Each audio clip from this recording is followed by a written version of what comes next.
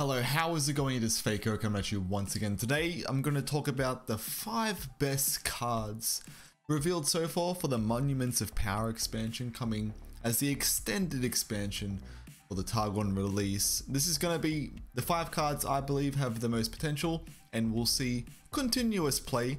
And the most interesting part is being able to look back at this in the future and see where I may or may not have gone wrong. If any of the cards I mentioned here you think are not that as great as I might make them seem, feel free to get involved down in the comments. We can have a discussion, we can have an argument. You can dislike the video if you don't like what cards I choose, that's okay as well. These are my first thoughts, what I believe cards are powerful, and cards that I think will see play in decks. Just to pause for a moment, I would like to say that if you enjoy the content, a like would be a huge boost to the video, so thank you so much for that. Also, I just want to mention I am streaming over on Twitch regularly. You can come check me out, you can come talk to me live. Link is in the description. There's the pop-up. Honorable mention, Divergent Paths. Now, I think although Divergent Paths is going to see play without a doubt because of the existence of landmarks, truly comes down to how powerful landmarks are going to be. Will determine whether or not this card sees significant long-term play.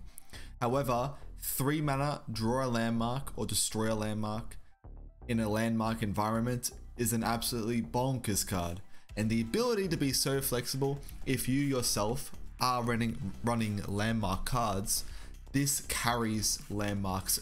It also destroys landmarks, so this has the ability to make or break landmarks as a whole. This card's pure existence will determine the future of landmarks, I believe.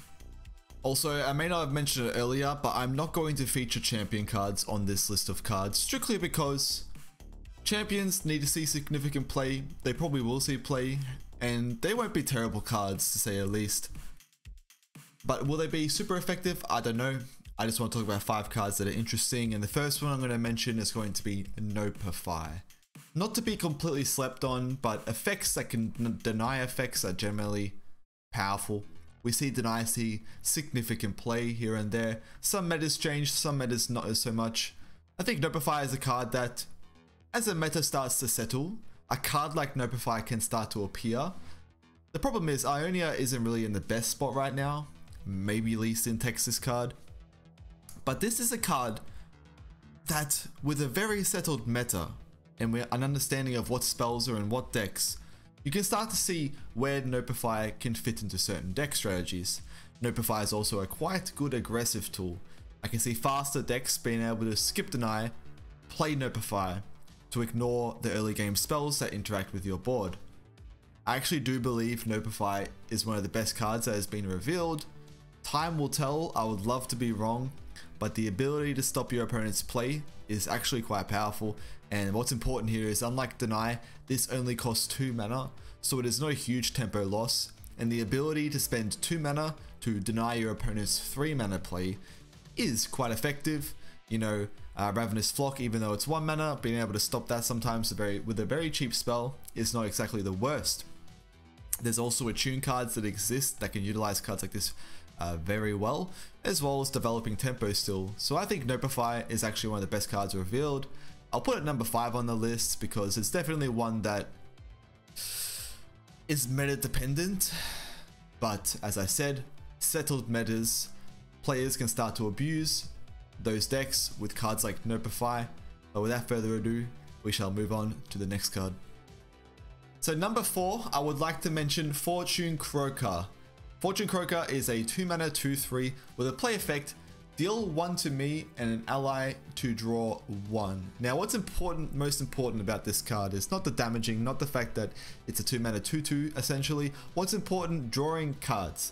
Drawing cards in any digital or traditional card game is a very powerful effect, and being able to put a body behind it is fantastic. We have obviously seen the power of Shadow Assassin back in the day for being a 3 mana 2/2 elusive with draw 1. Just simply draw. That's what makes this card fantastic.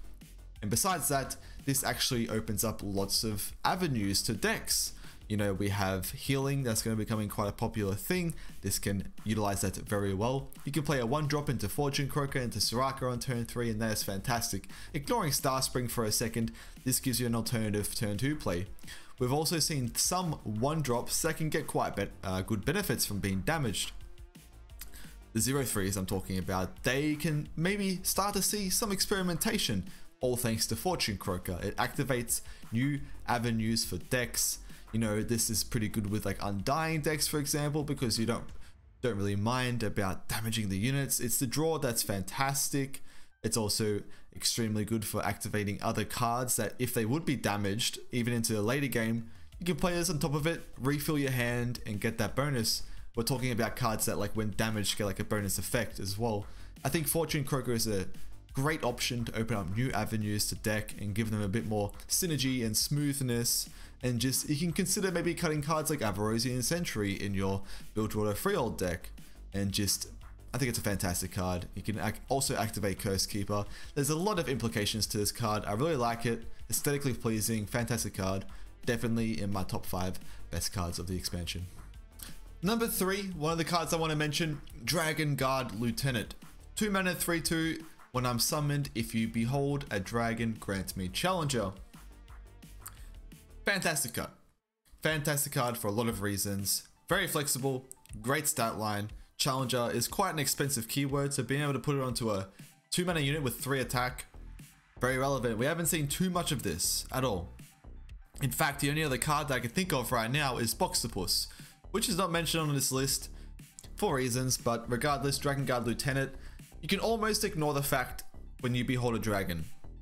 You're most likely always going to have a dragon, so this is always just a 2 mana 3/2 Challenger, which can trade off 3 mana units. You can trade off Misfortune is the most notable one here, and just can buy time in your dragon deck, because obviously dragons cost a bit more. If we had cheaper dragons, maybe I wouldn't put this card up so highly, because obviously having a 2 mana dragon is probably better than playing this card, but we don't have any that exist.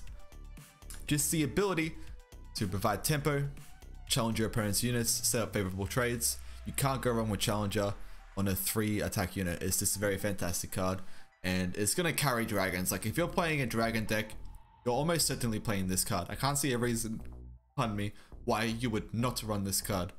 Just Twist of Fate, Fiora, Misfortune, even just like running Pale Cascade in your deck, which I think we'll be seeing quite a bit of Pale Cascade with dragon decks.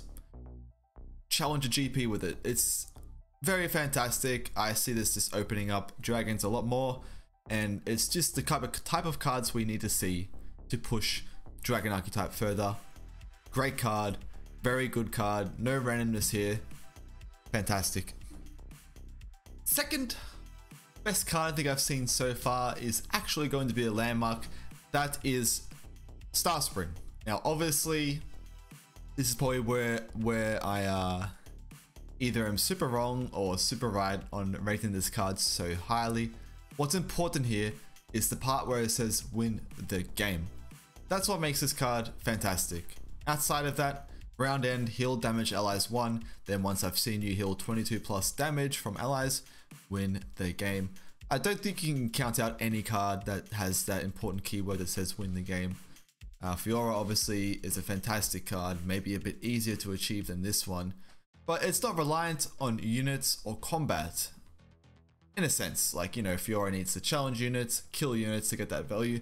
This Star Spring you can slap down at some point with a lot of damage units. We've seen enough support behind this card to make it a thing, and I believe it's gonna win games. This is gonna win games. This is gonna push a archetype for sure. It's gonna carry it. I think Star Spring is fantastic. It's yet to see. You know, we're gonna have to really dive into this card, play with it to see how easy it is. I do believe it's one of the best cards we've seen, and I look forward to experimenting with it. I don't know. Look, I just know that this has to be one of the best cards we've seen, and I look forward to it, and it's going to shake up the meta for sure. I think it's going to shake up what people are used to and how their play styles and their play patterns. This is going to change a lot of things because they're going to play units. Whether or not your opponent even attacks you, you start to attack them.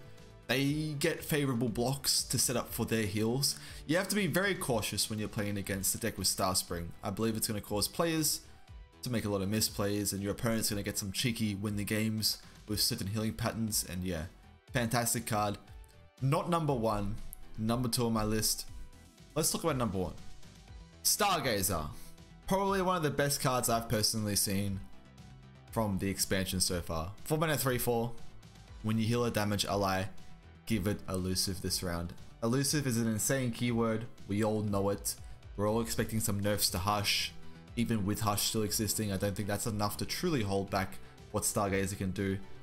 Now, I see Stargazer possibly alongside Star Spring. I also see them as two separate win conditions. It makes sense to run them together, but I also think, and this is one of the decks I've personally built and experimented with, I think Stargazer can fit into a few decks that run some healing, probably Bilgewater and Targon. We run some healing stuff.